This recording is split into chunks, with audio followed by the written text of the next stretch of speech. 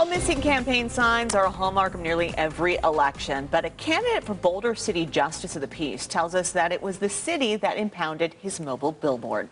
Thanks for staying with us at 6:30. I'm Christiane Klein. And I'm Brian Loftus. Rob Martin had mounted his campaign signs in the back of his classic 1962 Chevy C10 before Boulder City Police impounded the truck and the signs after it was parked in the very same spot for more than 24 hours. So Politics Now co-host Steve Sebelius spoke with Martin about the incident today. What did he say, Steve? Well, Brian, is it a truck or is it a sign? That's the question out in Boulder City, which has an ordinance on the books that says no vehicle may be parked for more than 24 hours in a single spot except at a person's home. Martin has two trucks with his campaign signs mounted in the bed, and he's been warned repeatedly about parking them around town in violation of the ordinance. But when a Boulder City police officer noticed his classic Chevy hadn't moved for more than a day, they impounded the truck along with the signs. I went to move it after I was back in town, and it wasn't there, and I had one of the club things on it, so I figured it didn't get stolen. In fact, it was in the city's impound yard because of the city's parking ordinance. But Martin, a longtime attorney in southern Nevada, says that the law is in conflict with another provision of the city's municipal code, which allows political signs to be up before an election. Martin is challenging longtime Boulder City Justice of the Peace Victor Miller, who has held office for more than 20 years. Martin says that tenure could be a factor in his truck's disappearance. I don't mean to attribute what happened here to the sitting judge. I personally doubt that he had anything to do with this.